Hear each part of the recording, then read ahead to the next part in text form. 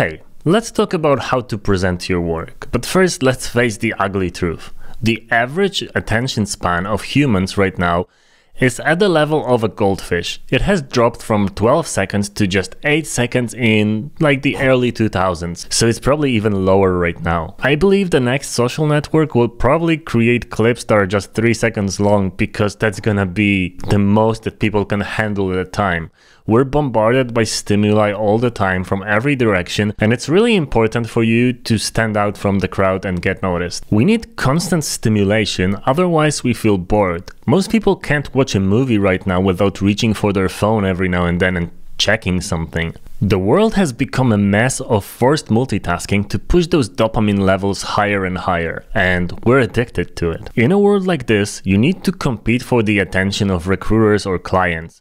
Their minds, their brains are running on an autopilot-like filter to quickly filter out whether something is even worth their attention. Now, your portfolio, your projects, your case studies, your designs, and even your resume are all content, and that content is competing for attention in a very saturated industry, which means that basically what you do competes for attention against other portfolios, other resumes, other projects, and they are often quite similar. First impression is everything, because if you don't make a good first impression, chances are you'll end up in the maybe pile, and likely nobody will read the case study and even check it out fully. And most people from the maybe pile don't get selected to get the job, and they don't even get invited to an interview. This is why a good presentation of your design work is essential to stand out and to have a bigger chance of actually getting the job or getting the client. In this course, I'm gonna show you a couple of techniques that I used successfully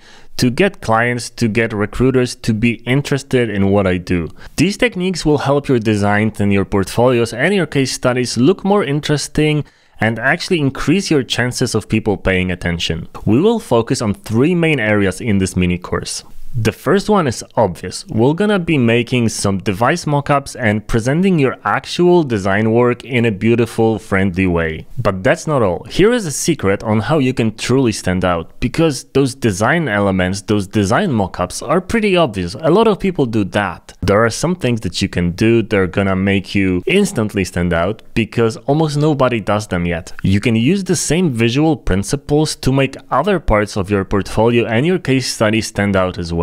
I want to cover a couple of areas in particular: low fidelity wireframes, sketches, and presenting data, both as tables, data tables, and charts and graphs, because these things are often neglected, and while you have some nice mockups in your case study, you're often ending up with pretty generic and pretty boring or ugly looking additional elements, and they can still be presented in a way that's gonna capture the attention of people and captivate them enough to just reach out to you and offer you the job. These 3 things combined with an engaging case study are gonna make all the difference between getting invited to an interview or being outright rejected or landing in the maybe pile. Okay, let's start with the plan. Before you start adding nice gradients and soft shadows everywhere, we need to create a plan of action. While I believe your case study needs to be very consistent in terms of fonts, colors, and overall style, I also believe that each project needs to be actually created on its own, and it needs to be tailored to match the theme and the concept of the project.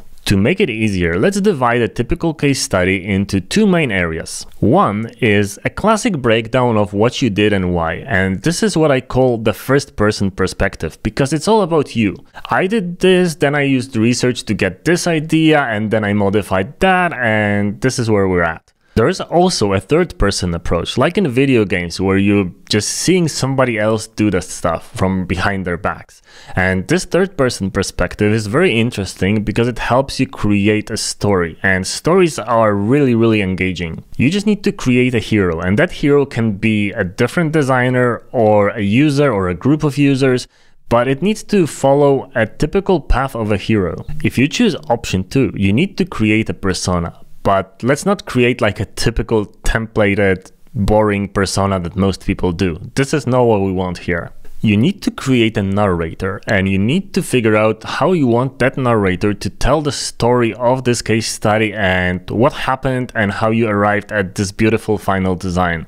What you need to make this case study more interesting is a couple of photos of your narrator. And of course, you need to have all the photos to be of the same person, because it's just gonna break the narrative if there's one person talking about something and then it's a completely different person, you know, down the road. So you need to find a couple of photos. You can use a free stock photo site, or you can take your own photos or photos of some of your friends in a couple of different poses.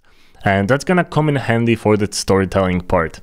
And yes, for the first person approach, you can take photos of yourself. Just make sure that these photos are done in a way that can help you illustrate and drive the narrative. So you can be pointing at something, you can be thinking about something, or as I say, ideating, or you can just be doing anything. Like, let's say if you have some research elements that you need to reevaluate because you have no idea what they do, you can have a pose like this. You can use that avatar in combination with some classic comic book style speech bubbles or some modern quotes next to the avatar. Whatever you choose, it needs to be consistent with the product. Then simply use those photos along with the text to create the main narrative. So where you started, where you're going, what happened in the middle, and how, you know, you came up with some additional solutions or additional ideas for the project, and then you wrap up with the final solution and we're all happy. Because case studies have quite a lot of information and a lot of data, it's really good to plan your case study around that data with those elements. So just try to distribute them pretty evenly. You start with the first one that starts to tell the story,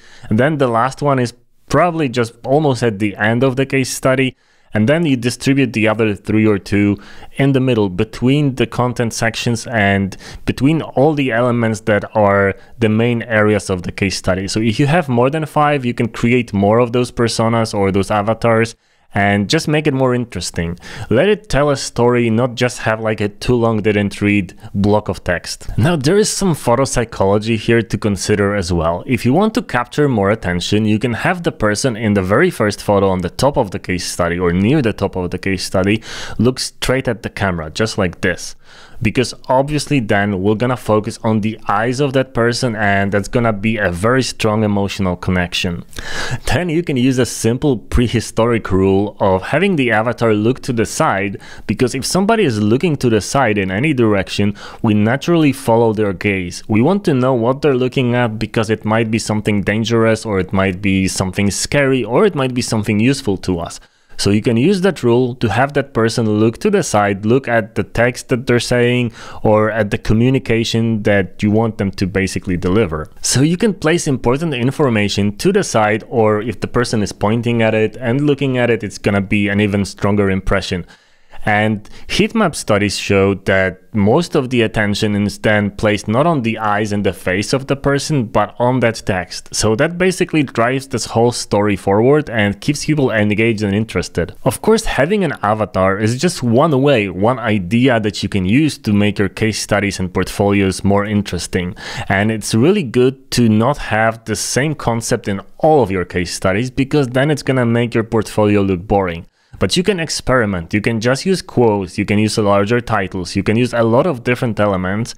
But if you start with like a story-driven concept with those avatars and with some text and with some narrative, it's gonna instantly make it more interesting. And if you combine this with nice UI and nice mockups, you're gonna do really, really good.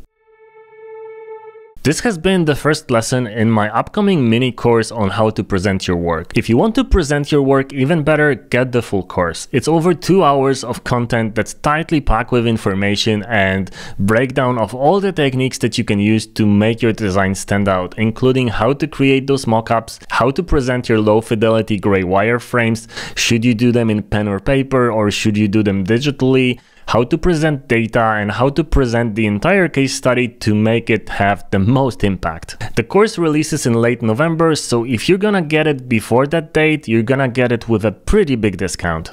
See you there.